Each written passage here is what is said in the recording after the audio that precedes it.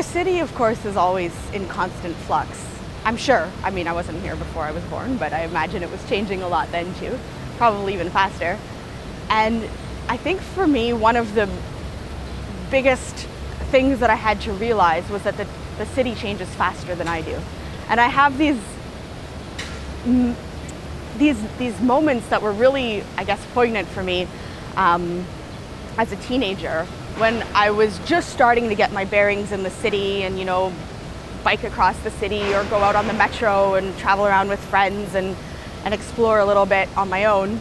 And first I had the experience of sort of stitching together all of these different neighborhoods that I'd experienced through, you know, with my parents or with friends, different experiences, but realizing how they're all connected. But then I started to have this really unsettling experience of looking for certain landmarks and not being able to find them. And the example that I remember the most is the flea market in the old port on Pier 16. And when I was a little kid, my dad would take me down to the flea market, and there was like these hundreds of little booths, and they sold, you know, old books and little knickknacks and toys and like everything you could imagine under the sun. And when I was around 16, I thought, you know, this is great. My friends are going to love this. We're going to go and we're going to look at all this crazy junk. And going down to the old port and searching and not being able to find it and just feeling so lost, because it never occurred to me that something that was part of the city could have been taken away. I just assumed that I was lost, that I wasn't able to find it. It was only maybe years later that I realized, okay, there is no flea market anymore. I wasn't lost. It was the city that was changing. And I could come up with hundreds of examples, like, well, not hundreds, but dozens of examples, you know, like abandoned lots on Sherbrooke Street downtown here that we just recognized. That was the lot with the old mattresses in it. It was always there, and then one day it wasn't there. And is that because you're not on the same block of Sherbrooke? Because you don't know when you're young, when you're just discovering the city, you don't realize how fast it can change. And I think at first I was really kind of torn up about the idea that all of these places that I hadn't even had a chance really yet to discover and to make my own were like slipping away and disappearing before I could even, you know, grasp them. But now, of course, I mean, the only thing you can do in a situation like that is, you know, like in any relationship, just accept that things are going to change, and you just, you know, you have to, I guess, accept that about the one you love. It's going to change, and you just got to roll with it. Ever since I started working on gentrification, I have kind of a particular take on an analysis, and the angle that I've always been interested in is trying to figure out, well, we know that the people involved in gentrification are middle class, that they are higher income than the people who were there before, and that is what generates the whole dynamic of displacement, because one group has higher market pressure than the other, and it also has usually better, more resources to get organized and get what they want in the neighborhood. It isn't necessarily the same as what the existing residents want, and so on and so forth. But what I've always been interested in is, why is it? Well, we have the middle class that's changing and evolving, and why is it that some within the middle class we have some groups that are quite happy to go and live in the suburbs, and others that want to establish themselves in the inner city, where they become identified with gentrification. And my analysis on this has been, coming way back, that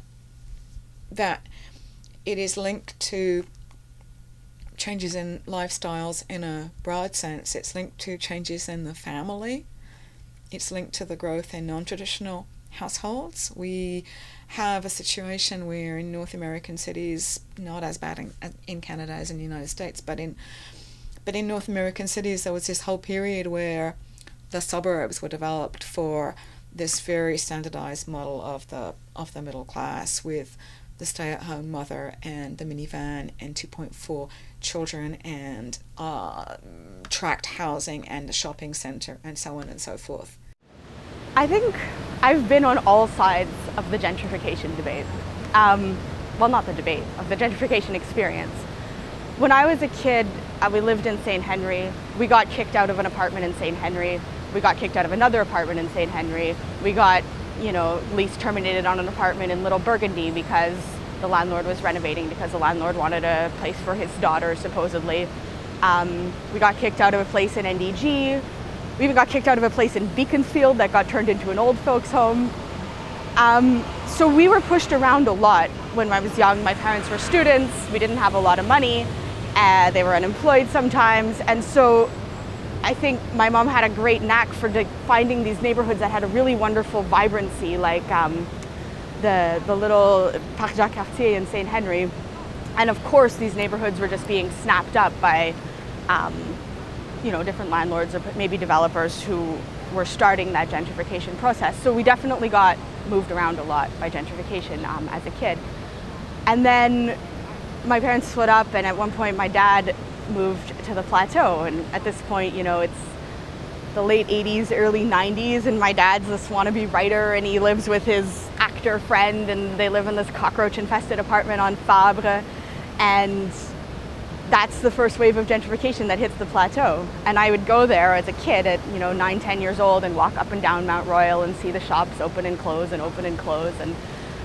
And you know, we bought brie cheese and coffee, and I guess we were part of that first wave of gentrification. I mean, there's certainly a sense that we were not, you know, the characters out of Michel Tremblay's novel that lived on Fabre 20 years before that. And now I've just moved into Rosemont, and you know, I'm a young university-educated professional, and I can't, you know, I like to have access to a coffee shop with internet, and I like to have access to fruits and vegetables in my neighborhood. So, I mean, I really can't say I'm against gentrification, because as much as I've been pushed around by gentrification, I'm also an agent of gentrification. I've been interested in gentrification since the early 80s, when I was a very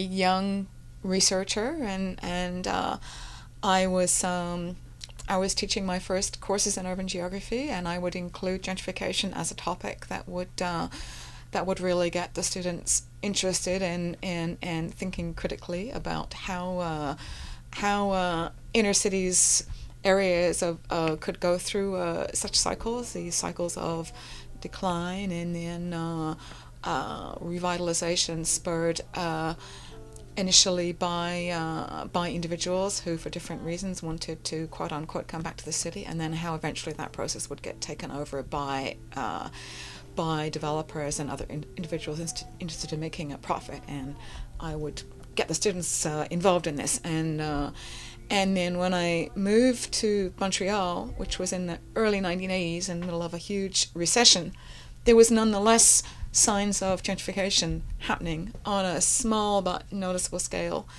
And I started to monitor it, follow it, ride around and take photos of places being in the process of being converted with municipal renovation grants. You know, Montreal, there's very little single-family housing in the gentrifying neighborhoods, so a lot of it, most of it took place through undivided co-ownership or through duplexes.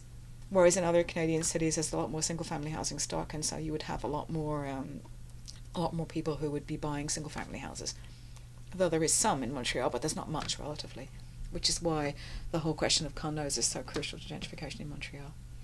The more famous example is the Plateau Mont-Royal, which used to be like a working class sector or a poor popular neighborhood, and now it's they've been building condos and condos, and the people with less money have to move away, and it's the same process that we've seen here in Saint-Henri. It's not totally done like it is like in the Plateau Mont-Royal, but it's something that it's currently going on. We've made a research last summer to try to make a list of all the empty lots or the empty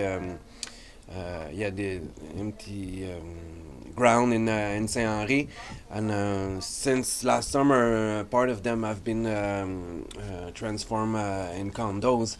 In the last 10 years, it's maybe 2,000 condos that have been built in the sector, mostly around the Canal Lachine or the the industrial vacant buildings. We're fighting this because it's there's people that have been living here for like a generation that used to work in the industry that have closed, and now they've been chasing away by the people. You know, there's new restaurants or new commerce that opens that are not accessible for people that used to live here. We cannot talk about a process of gentrification in the Southwest, because throughout the past 25-30 years there was a lot of social and community housing that was built. When the new when the private housing development has started to pick up after the announcement of the reopening of the canal, but basically after the reopening of the canal, so starting like around 2002, the pace of building social and community housing was still was kept up, so that there's a fairly good balance between private housing, condo development, and social and community housing. So far, I think that we have been able to avoid, the classic gentrification process where newcomers are making people leave, like lower income people leave, and I don't think that's happened so far. There's a buzz around Saint-Henri. It's trendy. It's cool to be here, and we've seen many different type of people that's coming in, like luxury restaurants, and because it's really close to the downtown. It's easy to access with the metro or the highways. So there's a buzz around Saint-Henri, and we've seen actually there's a new movie that starts to. Which I think I didn't see it yet, but I think it's a good movie. But it's only part of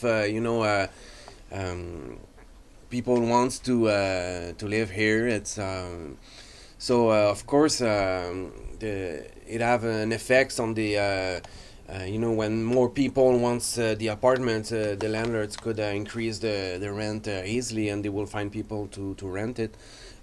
So the taxes are really going up, so the landlords refill that to the tenants by increasing the rents. Throughout the Southwest, we figure there's about 10,000 new units, housing units, that will be built in the next 10 years, and it's already started, and it's going to pick up very much in the next few years. There's the new Bassin du Nouveau Havre with 2,000 units. You have the Griffintown, the district Griffintown with over 1,000 units. You have the Launay's different phases with more than 500 units.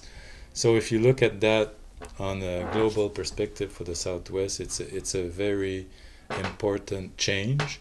And again, in all these large projects, we always make sure that there is between 15, which is the minimum of the strategy by the city, and 25% of social or community housing, so that there's room for everybody.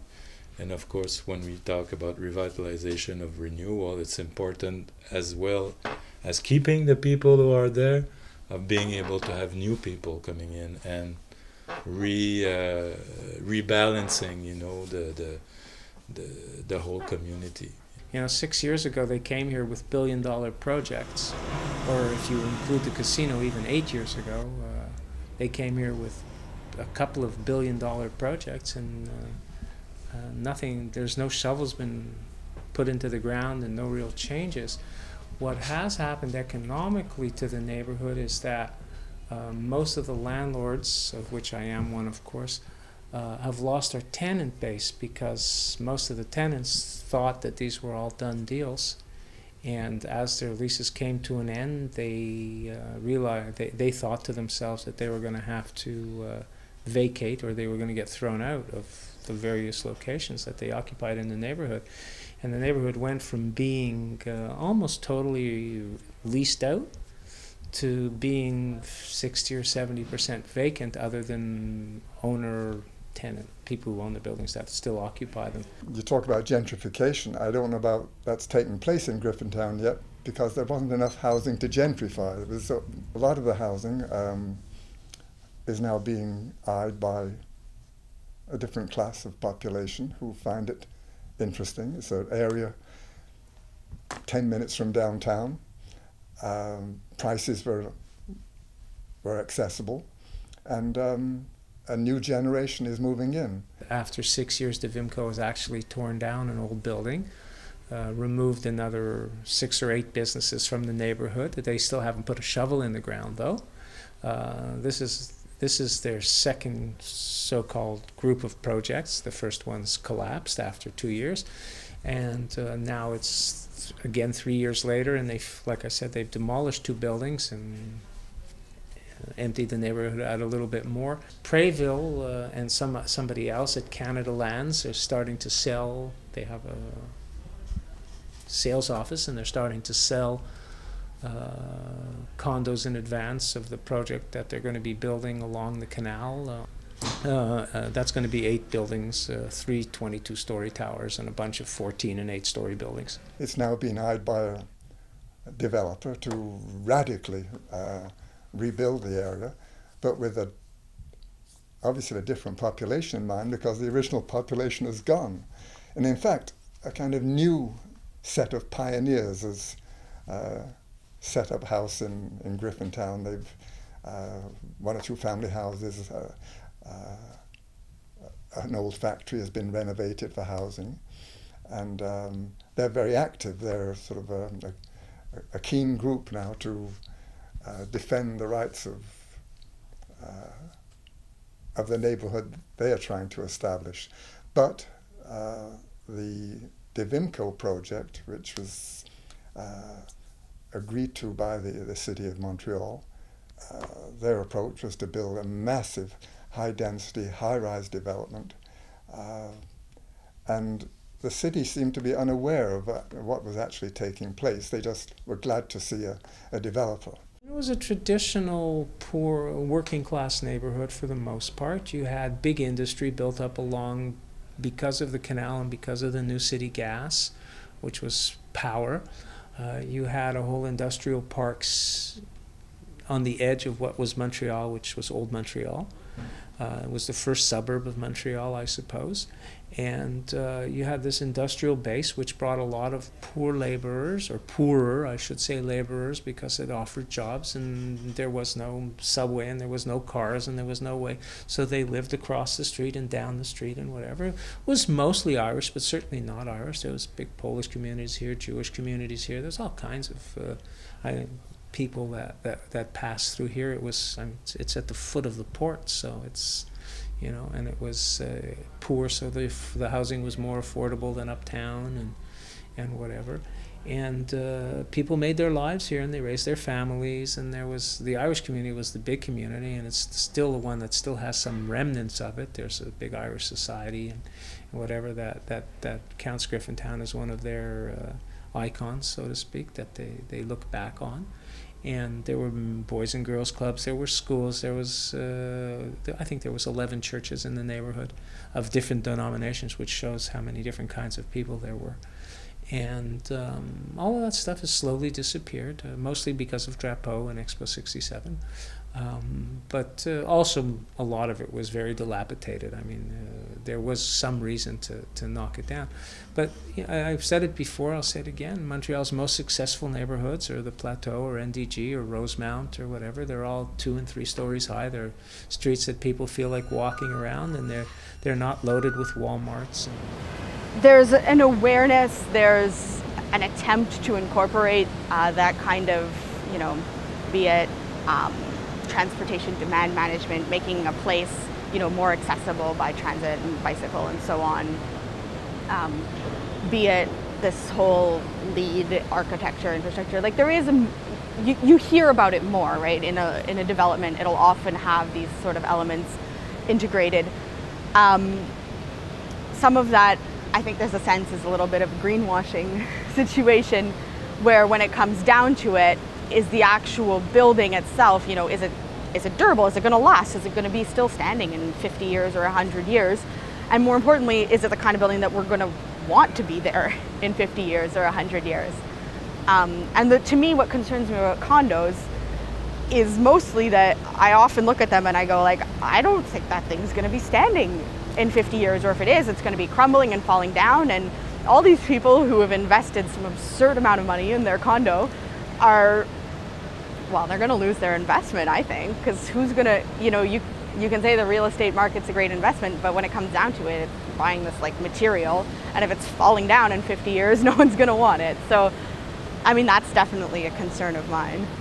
My take on it is this, that since the late 1970s, which is the end, quote, the end of the Drapeau period, the city of Montreal has been extremely concerned about its population decline relative to the suburbs. And also, I mentioned to you, I moved to Montreal in the early 80s in the middle of a recession that, you know, basically continued off and on from 1976 until the late 1990s, with just a few little periods of boom in between. And so the city has always been very concerned about its population decline, and this metaphor of Montreal being the hole in the donut of the Montreal metropolitan area. And what can the city do to reverse population decline and ensure that it doesn't lose its middle class? And so that's the broader context in which you have to place the City of Montreal's policy in regards to supporting middle-class housing construction, including the type that we would associate with gentrification. And it started in the early 80s with a program that you might have heard about called Opération 20 000 Logements, that was started under the Drapeau and Yvon Lamar administration, and it was continued and adapted in different forms by subsequent administrations, but in a way that in fact has been remarkably consistent for the past 30 years. What has actually happened is that Montreal rental housing has become massively less affordable in the past 10 years. And then there has been research done that relates that the price of rental housing to people's incomes, and the conclusion is that Montreal has become a much less affordable city in terms of its rental housing compared to about 10 years ago. And this development has, I think, probably taken the city and the Montreal metropolitan community by surprise, and it has led to increasing difficulties for lower and modest income people, especially lower and modest income families with children. My parents live in the Plateau. They have 3 kids. Well, 2 of them still live with them. And yeah, I mean, they've lived there for 15 years, so they have an affordable rent. And I think, you know, now they definitely have to stay put because they're never going to find that rent anywhere else. Yeah, I mean, of course you want people to be able to afford to live somewhere. I don't know how you would deal with it. I know there is rent control and there is a lot of laws in place to protect citizens. My experience is that it's not always feasible to really implement them. And that's just a situation, like, it's happened to me where, you know, somebody buys your building and they want you out, and you can go fight them in court every year and probably win, but at some point it's not very pleasant to live in a place where you feel like your next door neighbor is just waiting for you to get the heck out. So at some point, I think, you know, you just give up and you don't want to put the effort into fighting. Over the last 10 years, we've developed close to 15,000 housing units, social housing. Under the government's, it's a joint program between the provincial, the federal, and the municipal governments, where each one pays more or less a third into a pot, and we use this money to help develop affordable housing, co-op, and social housing. And we've met our mandate and we've surpassed it. but there is so much need that we are still in the process of creating more affordable housing for our citizens. And for every development that takes place, if there's no, if a number of apartments are not developed for affordable housing, that developer has to pay into this fund that will help create affordable housing elsewhere. The University of Montreal wants to build one of its campuses in the old train yards, the Outremont train yards. And it's a private project. It's a promoter. The University of Montreal is considered is the promoter of the project. And the dialogue has been happening uniquely, or up to recently, with the city of Outremont, because it's on actual Outremont territory. Because of public awareness and of discussions coming up, they have opened up and started talking to the neighboring boroughs, town of Montreal, Parc-Ex, Myland, so Rosemont Petite Patrie, but it's minimal. They are not necessarily the most, the promoter that wants to dialogue the most. When Loblaws developed right here in '98, there was an outcry from some community groups that it will close the little mom and pop shops. All you have to do is just look around you and see how they flourished. And still, Loblaws is there doing their business with 33,000 people living in a very tightly knit society. Believe me, everybody has to eat, everybody needs certain services, and there's room for everyone. Now, this will be on the other side of the train tracks. A new area between Van Horn and the train tracks will be developed, and there will be a need for such small shops to be able to give local services to the population there.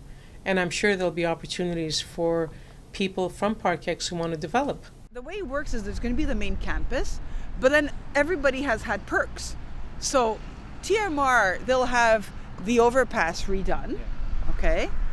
And then Rosemont Petite Patrie, it's going to be the Atlantic District, and it's going to be the Alexandra Marconi District.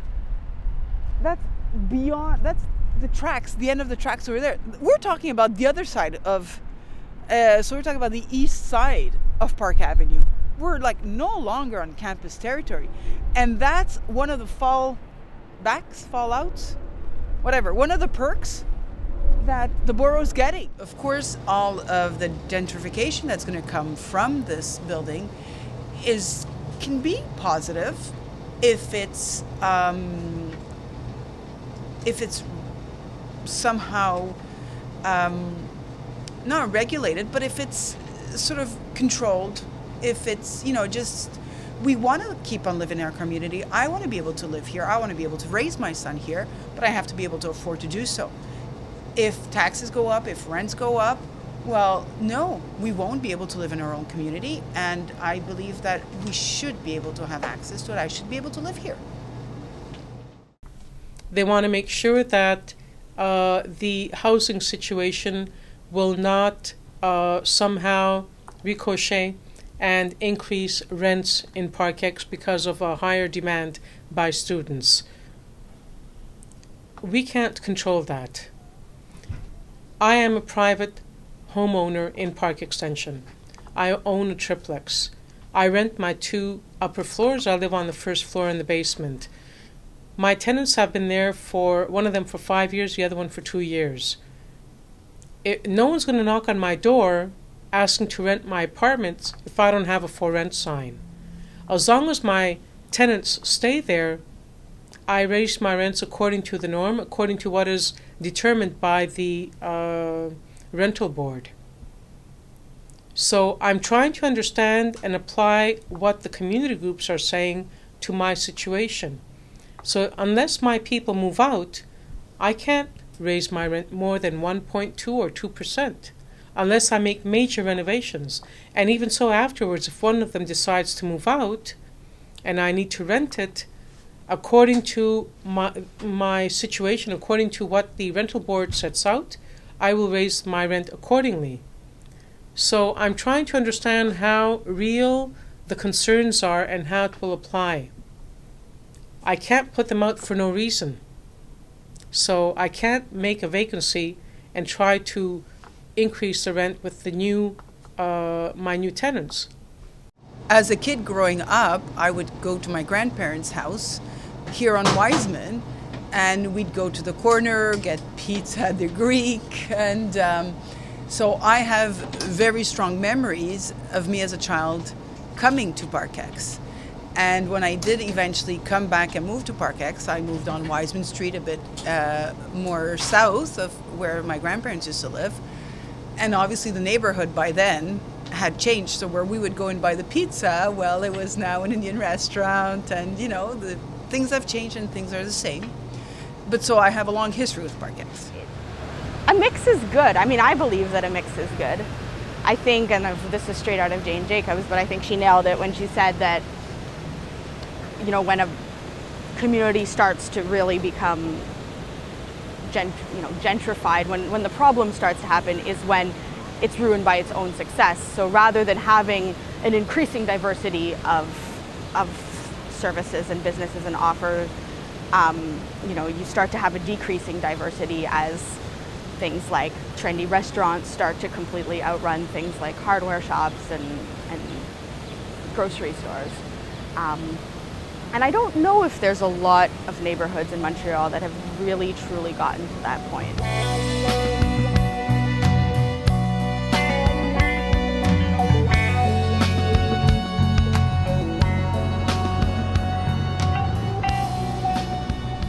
It started with a developer buying up 6 square blocks of what is now the co-ops and their project, those 6 square blocks, in the middle and late 60s.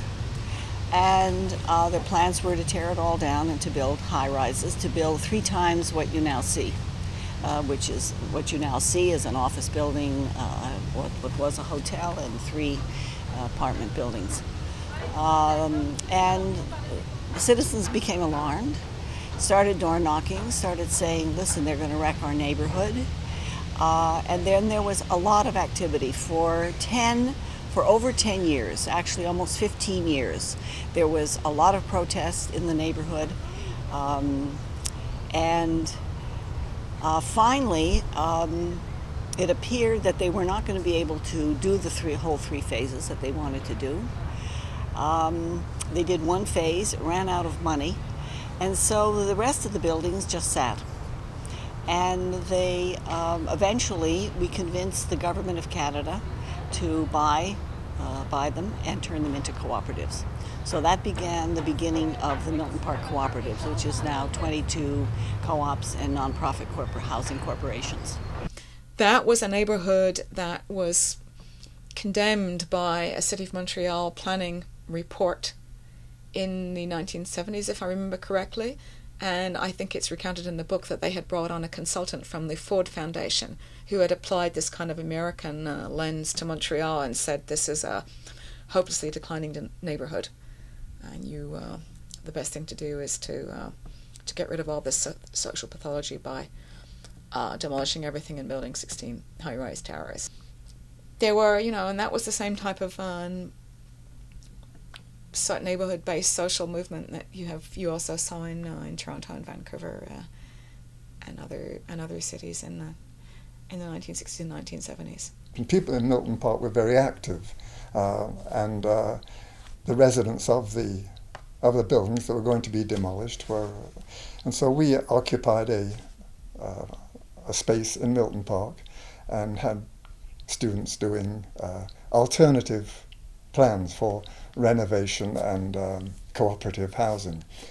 And it worked in combination with the citizens group, the Milton Park Citizens Group. And eventually, we proposed things at City Hall too. We took our plans and discussed them with I think it was Lucien Saulnier at the time, who was Mayor Drapeau's right-hand man. But the main thrust came from the the residents who were going to be displaced in the area, who we marched alongside them with banners and placards, but our contributions to show this is what could be done with the housing that exists. Actually, we had little success with Central Mortgage and Housing Corporation until I think Phyllis Lambert provided money to back the citizens group, and it was really their efforts and their protests that won the day. We had sit-ins, we had hunger strikes, some of us were arrested and we went to jail and had a trial, found not guilty, and then another cycle of protests took place and so on and so forth. So we didn't, we had a pause, but we didn't actually give up throughout it. In the end we won. The community, what's called the Milton Park community, goes from University to St. Lawrence, say, whereas the project is 6 square blocks in the middle of that. So there's all of the housing west of Hutchison, for example, which is the western end of the co-op project. That's what 4 streets in there. Yeah, 4 streets: Hutchison, Desrochers, Elmer, Lorne, University. There was the Overdale project on Boulevard René Lévesque, an enormous project which resulted in the demolition of existing housing. Residents at the time tried to block it. They barricaded themselves in. They were very active and forceful, but the so-called progressive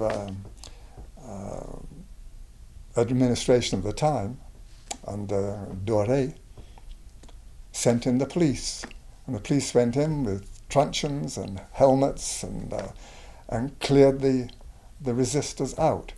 So the buildings came down. Examine it today. There's nothing there. It's lain fallow for 30 years. There were other cases of important urban struggles that took place in other parts of the city, which she was involved in directly and indirectly. Yeah, actually before that, 1966, I helped people who lived on Selby Street to fight against the destruction of similar kinds of housing, greystones, in order to build the Ville Marie Expressway. Milton Park is no longer alone. There are not enough Milton Parks, and there should be many more. But you see, what has to come across in any examination of Milton Park is the fact that it is unique in the following sense: not only the scale, but also that it sits on what one could call a land trust. Namely, now it does. It didn't. Yeah, I mean, that's part of the project. Yeah, that the land is owned in common. All the 22 organizations together own all the land, and it is controlled all together. The individual buildings are owned by the different cooperatives, okay, the 22 organizations and non-profit corporations. And as a result of this land trust, this, what some people have called this urban Soviet, that's what we were accused of at the time. There can be no buying and selling of property in Milton Park. It's frozen. The 6-block area is frozen for the foreseeable future. Whereas demolition could take place quite easily, 40 years ago, there's been resistance in every case. And since the past 20 years, there's been the Office de la Consultation Publique established, which gives people the opportunity to examine projects, to make the case against them if necessary, or to modify them. And it's served a very, very useful purpose. Projects have been halted because of the opportunity given to residents and citizens groups to make the case before a body which is arm's length. The City of Montreal has to observe the recommendations of the Office de la Consultation, and it's halted certain projects, or it's modified projects which otherwise would have gone ahead without any comment. The City of Montreal's policy for trying to get mixed income developments. When developers want to come in and develop new projects, especially if it involves a change in the zoning regulations, they have to get the neighbourhood on side. So there has to be a consultation process. What is interesting is, the question to ask is who gets involved in the consultation.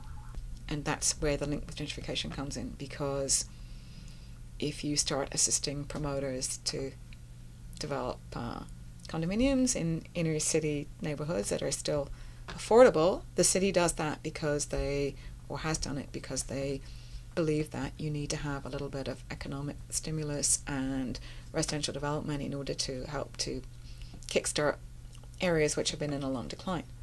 The big issue is, can you do that in such a way that you don't have an uncontrolled process of gentrification that will be set off by that process. There's always oppositions to anything that you try to do. Somebody will always say, it's not right, it's too big, it's too small, it's too high, it's too, whatever. Yeah, there was some, but I think it went to public consultation. The whole development went to public consultation, as the whole development area has gone to public consultation. But I think overall everybody sees that this is a big step forward for the area. You may have you may quibble about whether it should be 12 condos should be 12 stories high or 10 stories high, but basically I think everybody knows that it is going to clean the area up, and that's what we want. In fact, there is one former urban planning student called Isabelle Corral, who was the first person to ever do research on gentrification in Montreal in the early 1980s, and she did a study of Shaughnessy Village, the area near what is now the Canadian Centre for Architecture, which was those were relatively large grey stone houses, but they were extremely run down, and the people who moved into there were from the outset relatively wealthy because they were big houses, and it took a lot of money to bring them back up to shape. So that was your classic dual earner couple that would dual professionals, where they have a high income when they were able to take on such a big project. And then they formed the Shaughnessy Village Association and so on, and tried to change the image of the area with mixed success. In fact, gentrification doesn't always go on this upward trajectory, and it never stops. For many years, it had a bad reputation because of Cabot Square, for one thing, being a venue for drugs. The Seville Theatre block on St. Catherine Street, which gradually deteriorated over 20 years, and we finally got the city to knock it down and put up some condos. So there is now a large interest by the city and Quebec government to revitalize the area of what we call Shaughnessy Village, which is from Guy Street to Atwater and from Sherbrooke down to Souvenir Street. I think more is to be done. I mean, the energy that's developing around here is good. I mean, to have a hole beside our shelter for 10 years was just devastating, because it's not very pleasant to know that people are sleeping out there. And it was just délabré, it was old, it was infested with rats. I think these people deserve better. To put condos, you can easily forget about the problems that you just pushed aside. But we're there to remind them. Homelessness doesn't just disappear. You have to really look at it and explain the problem and sit down. And the City of Montreal is sitting down in committees to look at it and to review what other measures needs to be deployed with the means that we have, which is very little. We have about 4,000 residents in the area, and a lot of renters, and it's one of the most densely populated areas in Quebec, with all the high-rises along the Maisonneuve, those that were built up in the 1960s. So there's an awful lot to manage, an awful lot of people come and go, but an awful lot of people do stay. Our association has 300 people in it, which doesn't sound like a lot, but we have a fair amount of clout, and I think that the politicians realize that, and they're now finally paying attention with the plan that they have to revitalize the whole area. Cabot Square is going to have a $5.5 million makeover. We have asked our association, Shoren's Village Association, we work very closely with our borough mayor, who is also the mayor of Montreal, Mayor Tremblay, and he's now expressed a keen interest in revitalizing the area. We get more and more families moving into the area, young people with young children. So we're starting to look for playgrounds, schools, library, and a safer place. So the big problem over the last 20 years has been that the place has been thought of as unsafe, and to a certain extent it was. But now with the condos being built on St. Catherine Street, it's added a whole different idea. It's people are coming in to open businesses and open stores. Some of the stores along St. Catherine Street are being renovated.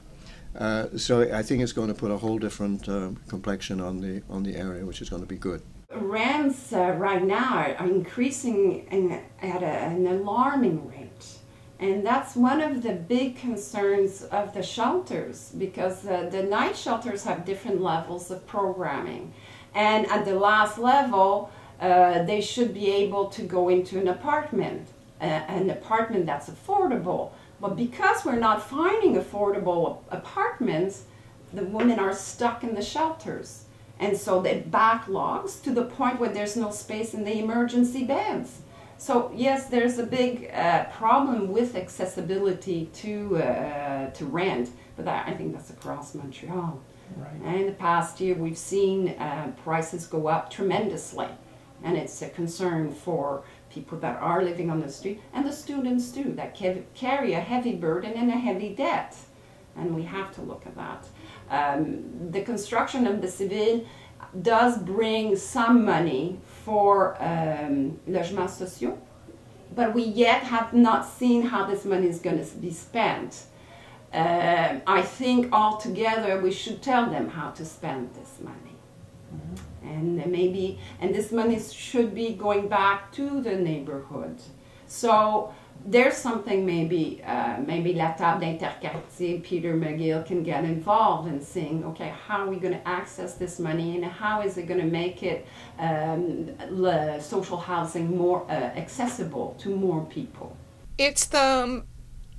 It's young and educated people from the so-called creative class, which is, a cliche I'm sure you've heard a lot about.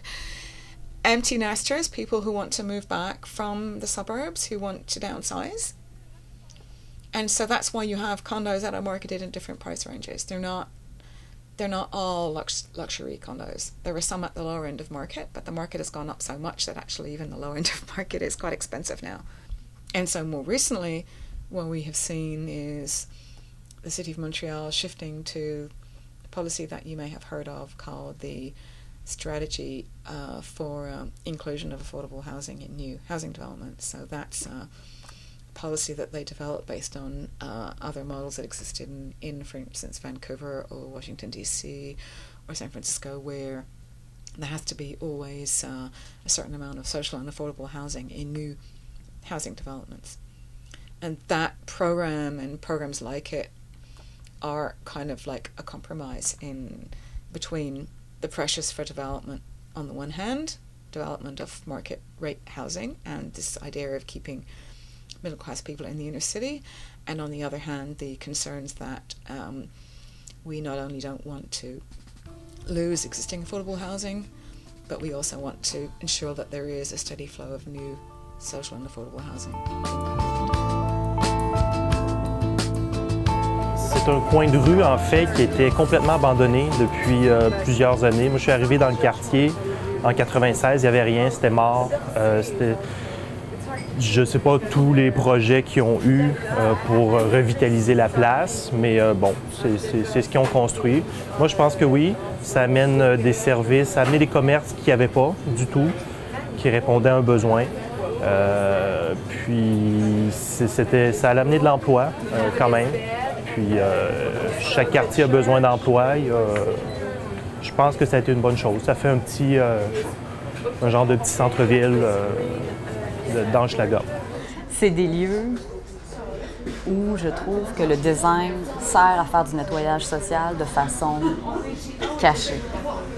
Pas forcément de façon consciente. Je pense pas qu'il y ait une mafia quelque part qui fasse comme on va faire de design, tu sais, comme le plan nettoyage social à travers le design. Je pense pas que ce soit quelque chose qui soit comme formaté à l'avance.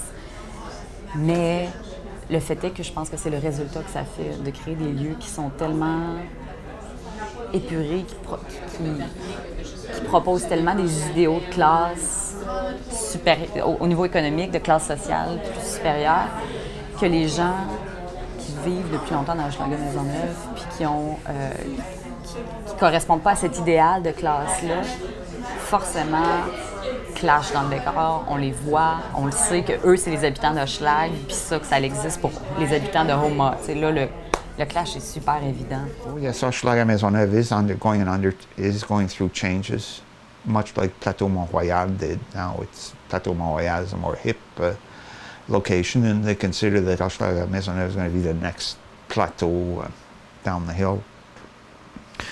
It's to hope that there is a better integration of the various classes of people without forcing one class out for the other.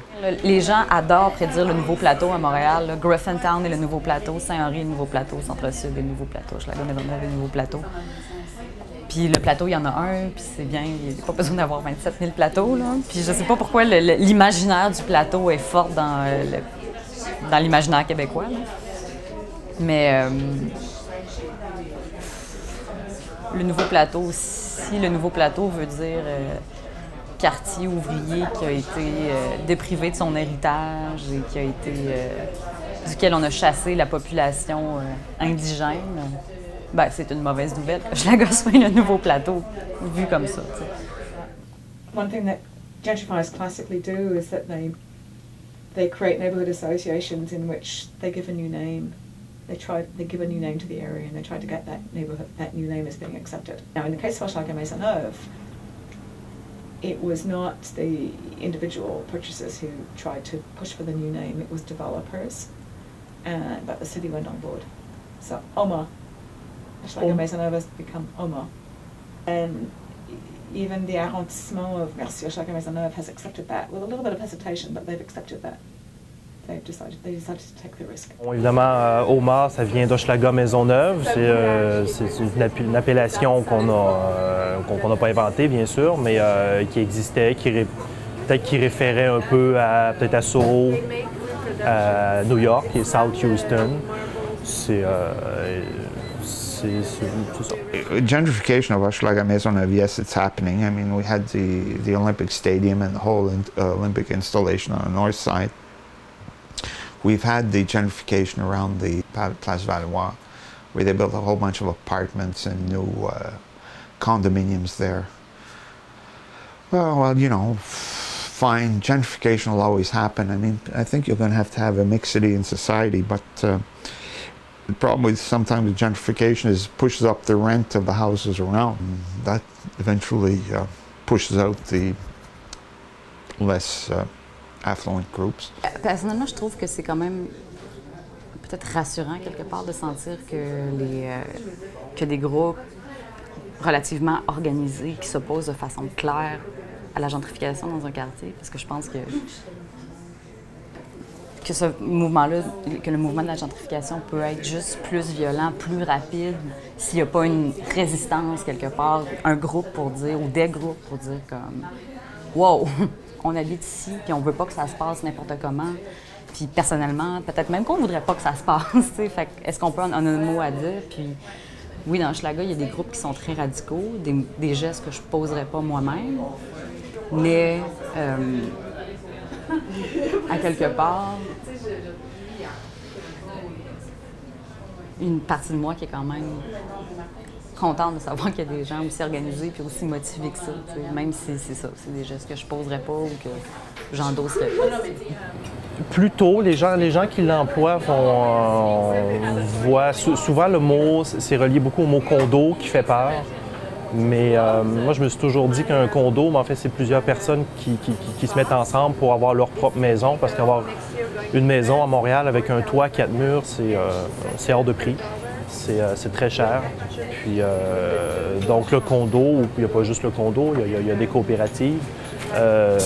C'est une façon c'est une bonne façon, en fait, d'habiter dans un quartier.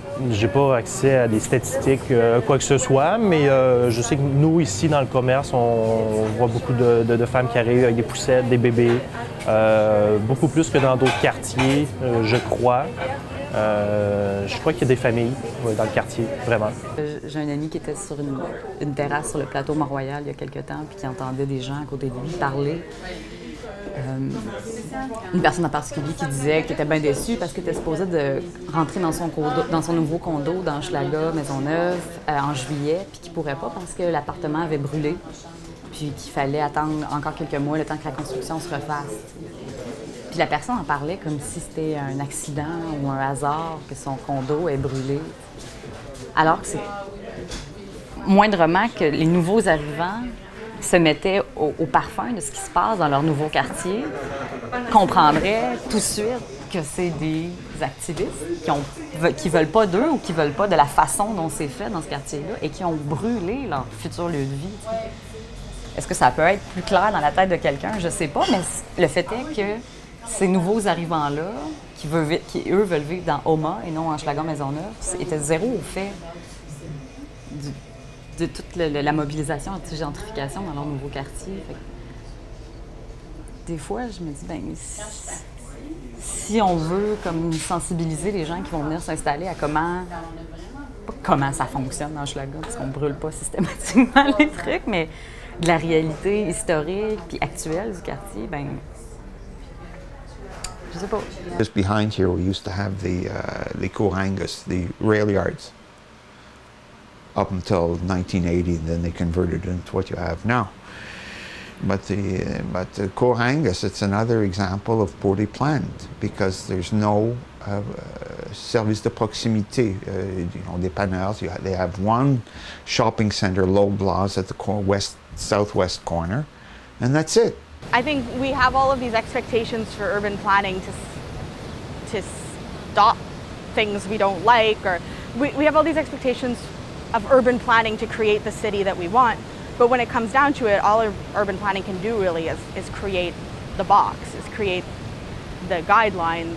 I mean, you can't say we need a bakery here and we need a hardware store there. That's not what an urban planner does. And do we really want, somebody controlling the city to that level of detail? Because when it comes down to it, if we did have somebody controlling the city to that level of detail, would they really put the things that we wanted there? Would they even be able to think of some of the things that we love about this city to plan them into the city? I doubt it. I think what you need is that room for flexibility and that room for creativity, and that's what you get when you have a really mixed neighborhood where you do have the old and the new and the rich and maybe the more creative and the more working class all, living the city in different ways in the same physical environment. Il faut tout à fait pour la mixité sociale. Un quartier ne peut pas se retrouver seulement avec une classe de personnes ou juste des gens qui ont une tranche de revenus, que ce soit plus vers le haut, plus vers le bas. Je pense qu'il faut une mixité dans le quartier, qu'il y a peut-être un peu plus maintenant qu'avant. Je pense que c'est une bonne chose. Souvent, les cafés sont vus comme les lieux qui vont alimenter la gentrification. Puis ça m'est arrivé quand je commençais à travailler au café ici, de voir des promoteurs immobiliers rentrer avec un client pour faire « Regardez, il y a un beau petit café ici, vous allez pouvoir venir écrire », puis d'être comme... Mais nous, on existe pour les familles à faible revenu, on existe pour les gens marginaux, on essaie de garder nos menus le moins cher possible, même si c'est difficile, on essaie de garder le moins cher possible pour que ça reste accessible. Puis il y a des plats plus fancy qu'on vend à perte pour être sûr que les gens du quartier soient quand même capables de se payer ces déjeuners-là qui sont plus exotiques. En tout cas, je m'écarte un peu.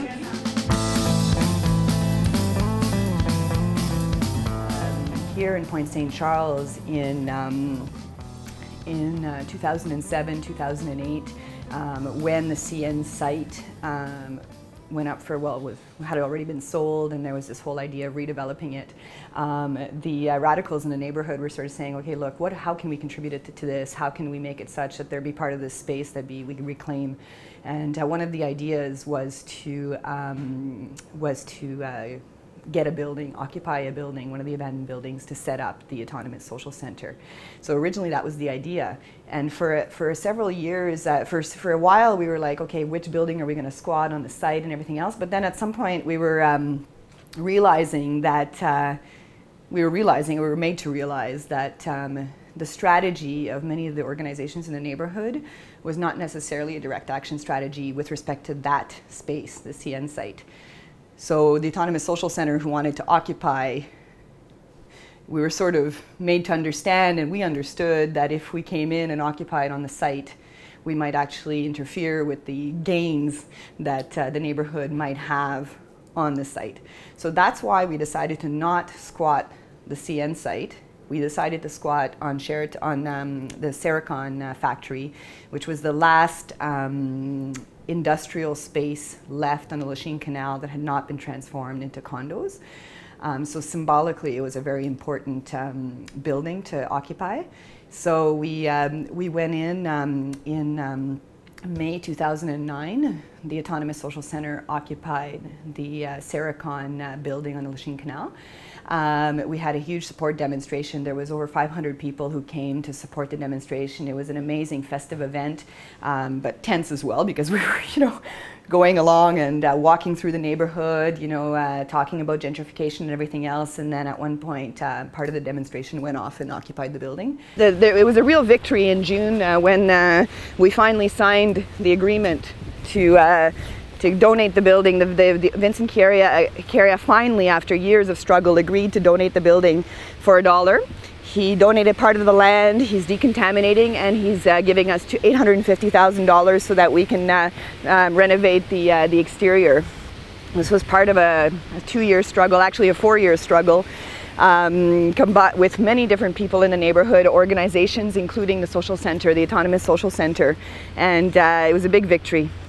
Je pense que c'est une vague qui déferle sur Montréal, mais je pense que le fait que peut-être dans le sud-ouest puis dans le centre-sud, Hochelaga, le fait que les loyers sont encore moins chers qu'ailleurs, que comme je disais, il y a beaucoup de loyers en état de décrépitude avancée qu'on peut juste mettre à terre et reconstruire dessus avec une plus grande valeur, un plus grand profit de revente. Ça aussi, ça peut être intéressant pour des promoteurs. Fait que je pense que c'est pour ça qu'on le voit particulièrement dans nos quartiers.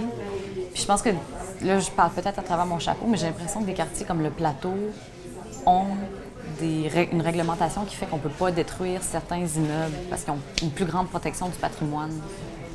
Tandis que je pense que dans ces quartiers-là, c'est un peu plus lousse. Fait que c'est possible de détruire des édifices qui ont une valeur historique ou patrimoniale pour construire dessus parce que c'est moins réglementé puis on laisse les propriétaires laisser des trucs de valeur à l'abandon.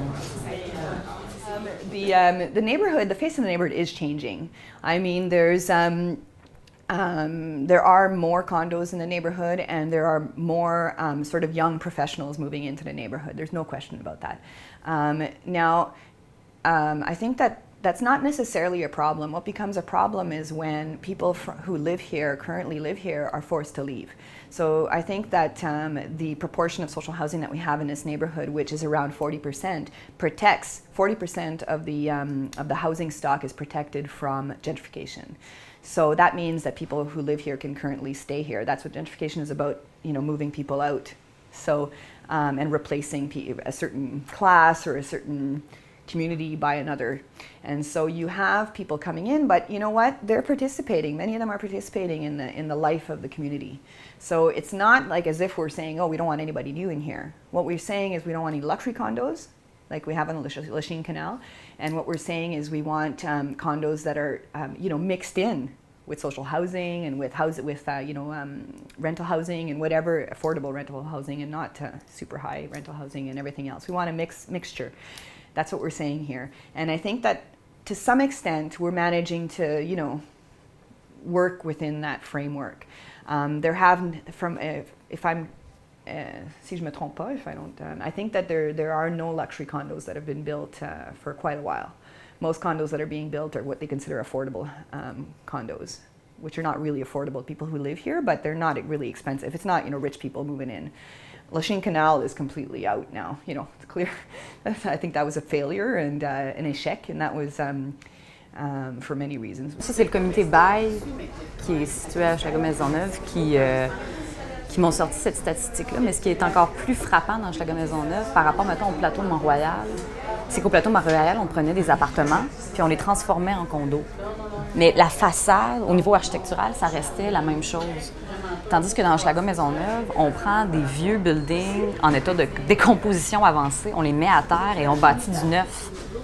Fait que ça brise la trame architecturale du quartier, ça vient vraiment appuyer, j'ai l'impression, sur le clou de la gentrification, c'est que non seulement la population change, mais en plus, on détruit, on construit du neuf, c'est comme s'il y avait quelque chose d'encore plus déstabilisant pour les gens qui habitent là depuis longtemps, de voir non seulement du nouveau monde arriver, mais de voir carrément le quartier changer de visage.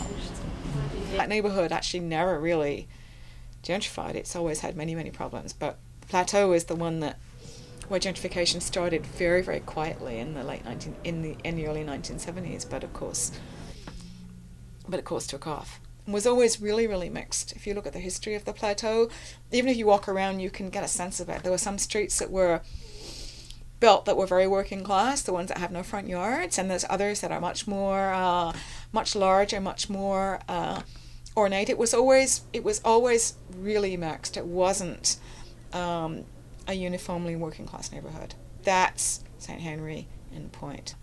But nevertheless, obviously nobody would even dream of investing in the Plateau until that what can I say, cultural investment had already been made by people who were involved in the alternative social movements and so on, and for the St. Louis Milan section until the Italians and Portuguese had already started investing. You know, Adam, even in the mid-1980s, I can tell you this, when we first started looking around for a place to buy, we were looking at a place on Clark, and the bank said, yeah, not a good street, we don't know if we give you a mortgage on Clark. This is in Milan. I mean, it really depends what people want. If people want to buy a property, it's really hard to do that in Montreal, and it's almost impossible to buy a property with a yard and 3 bedrooms in Montreal. Or if it's not impossible, it's going to cost you more than you earn. I don't really want to buy a property, so it's not a problem for me because it's pretty freaking easy to rent a reasonable place with a few bedrooms and maybe, at least balconies or a yard. That's really a great place to raise kids. I was raised in apartments in Montreal, so I guess maybe I'm biased to it, but it's certainly what I would envision doing if I have kids one day. There's condos that look exactly like duplexes in the Plateau, and those probably would attract families with kids as long as they were, at least somewhat affordable. If we're talking these big blocks, with a tower and 1 or 2 bedrooms, obviously it's not ideal for a family. Comme je disais, je pense pas qu'une famille avec plus que 2 enfants, à moins que les 2 parents aient un bon salaire. Moi, personnellement, comme je disais, le prix de mon loyer en ce moment, c'est 1495. On est 4 à le payer, mais c'est un loyer assez grand pour avoir une famille de 3-4 enfants. Mais s'il y avait juste une personne pour payer ce loyer-là, justement, ce printemps, j'étais en recherche d'appartements, puis c'est arrivé des fois qu'on visitait des 6 ou des 7,5, puis qu'il y avait des familles après nous qui venaient les visiter. Puis j'avais vraiment une pensée pour ça, parce que je me disais comment, si moi j'étais à leur place, ma recherche d'appartement serait une source de stress incroyable dans ma vie. Voyant le prix des loyers, voyant que techniquement, on ne devrait pas mettre plus que le tiers de notre revenu à payer un loyer, mais une famille sur l'île de Montréal, j'ai l'impression qu'ils doivent en mettre pas mal plus que ça. I think that it's a question of whether or not people are organized and have a power base that based that emerges from that organization. I think people know, like, you know, people who are living in a neighborhood who don't have much money or who are badly, you know, poorly housed, they know. Like, I don't know what it's like elsewhere, but here, this is a very organized neighborhood, like you say, but there's 1,000 families on a waiting list for social housing units in this neighborhood. And there's only 6,000 doors.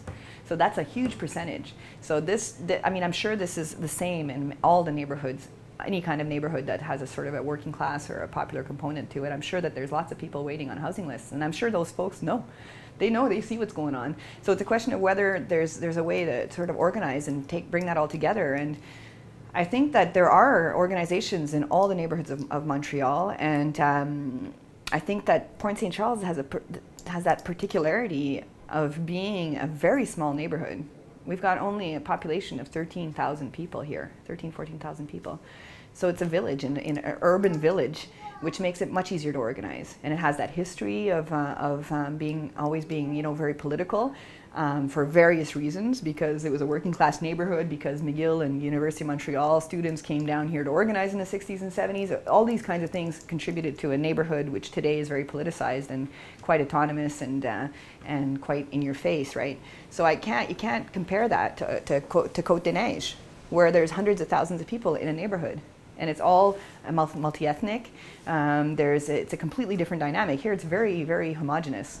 Le mot gentrification dit rien à pas mal de monde. Quoique quand tu leur décris le phénomène, ils savent exactement de quoi tu parles. Mais le terme pour en parler, beaucoup de monde ne savent même pas que ça existe. Puis, en fait, ça peut faire un exercice super intéressant parce que quand le programme particulier d'urbanisme pour le quartier Sainte-Marie, qui est le quartier dans lequel le Touski se trouve, a été lancé à l'hiver dernier, au mois de mars. Le Touski, on était intéressé à aller aux consultations publiques puis à présenter un contre-mémoire. Donc, on s'est dit à un moment donné, pendant une assemblée générale, on va mettre des posters pour savoir s'il y a, un peu partout dans le quartier, on va mettre des affiches pour savoir s'il y a d'autres personnes du quartier qui seraient intéressées à en discuter avec nous. Et on a été super surpris par le résultat, mais il y a eu comme 35 personnes qui sont venues à la première réunion, puis des gens qu'on n'avait jamais vus, c'était pas nos amis. C'est des gens qui avaient vu les affiches, qui s'étaient sentis interpellés. Il y avait du monde dans la soixantaine, du monde qui n'avait pas 20 ans, il y avait du monde qui était propriétaire, il y avait du monde qui était locataire, il y avait du monde de partout. Puis ensemble, on a écrit un mémoire qu'on a présenté à l'Office de consultation publique de Montréal, dans lequel on propose une alternative au programme particulier d'urbanisme, dans lequel on s'oppose au fait qu'on nous annonce qu'il va y avoir 2000 nouveaux logements dans le quartier, mais qu'on ne nous dit pas si c'est des condos, si c'est des coops, qu'est-ce que c'est. Nous, on veut qu'il... Donc, ça a vraiment été un exercice citoyen, si on veut, qui a été vraiment bénéfique et enrichissant, je pense, pour les gens qui ont participé, de se mobiliser ensemble, puis de parler de notre quartier entre nous, puis de savoir qu'est-ce qu'on veut, mais en même temps de se sentir tellement impuissant, de présenter notre mémoire devant l'Office de consultation publique, puis d'être comme... Ils vont faire leurs recommandations, mais au final, qu'est-ce que ça va faire? Fait que, c'est facile de tomber dans le cynisme parce qu'on sent tellement qu'ils nous ont présenté le programme particulier d'urbanisme, puis on sentait tellement qu'il y avait des choses tellement décidées à l'avance, comme l'avenir du IGA, de la place Frontenac là-bas, là. Tout ça était coulé dans le béton, mais dans le PPU, ils nous ont laissé croire que peut-être qu'ils allaient faire une place publique pour finalement qu'on leur tire les verres du nez en consultation publique, qui nous disent il y a déjà un promoteur qui a fait une offre d'achat. Tu sais, des affaires que t'es comme mais pourquoi on est ici à en parler si vous avez toutes déjà décidé ce qui allait se passer avec notre quartier? Fait que c'est bien beau l'exercice, justement, c'est pour ça que j'utilise le mot citoyenneté avec un peu d'ironie par moment, parce que je suis comme les consultations citoyennes. Là.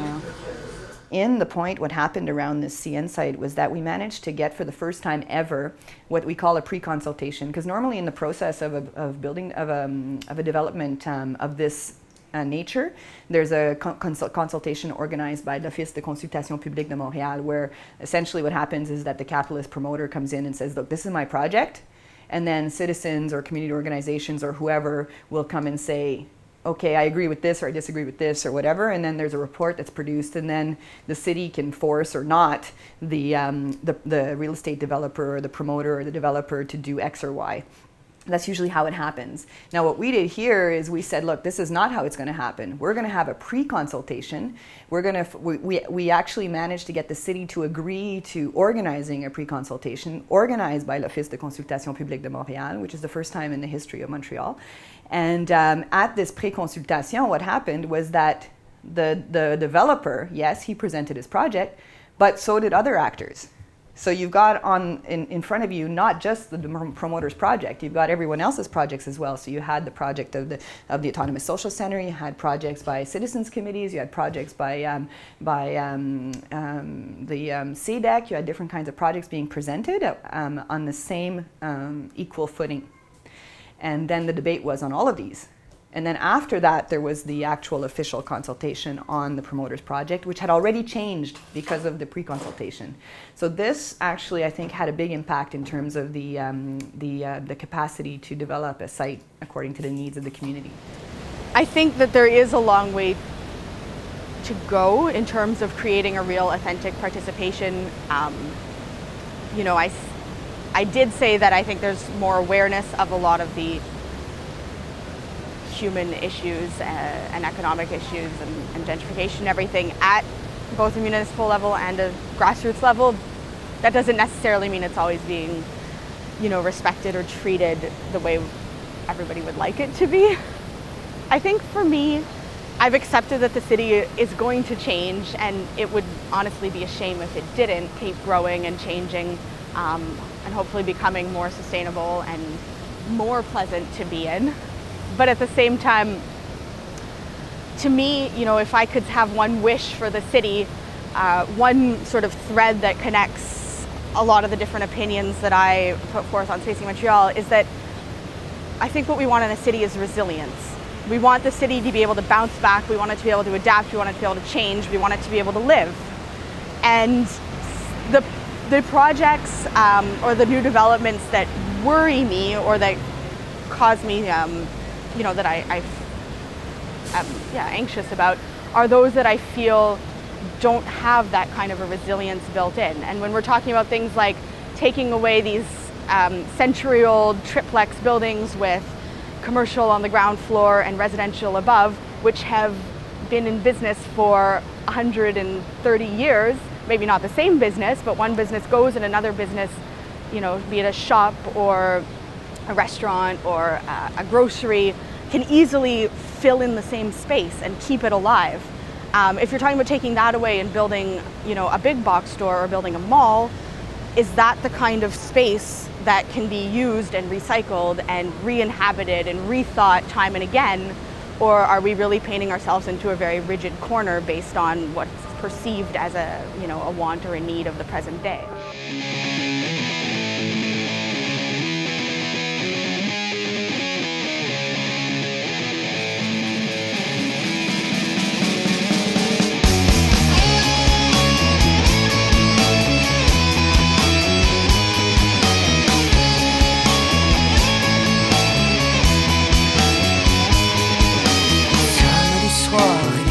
Moins le quart, je le vois arriver à la porte.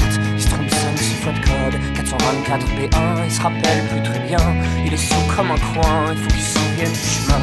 Troisième porte à droite, deuxième étage à gauche. Ça l'énerve, ça le saoule, heureusement que toi t'es là pour qu'il se défoule. Il a l'alcool mauvais, comme toutes les autres journées, il a envie de te frapper. Ça lui donne la puissance qu'il a jamais trop eu. Ça lui donne la confiance de sentir au-dessus. Son grand frère de mater au football, il était nul à l'école, prof le détestait, il avait honte.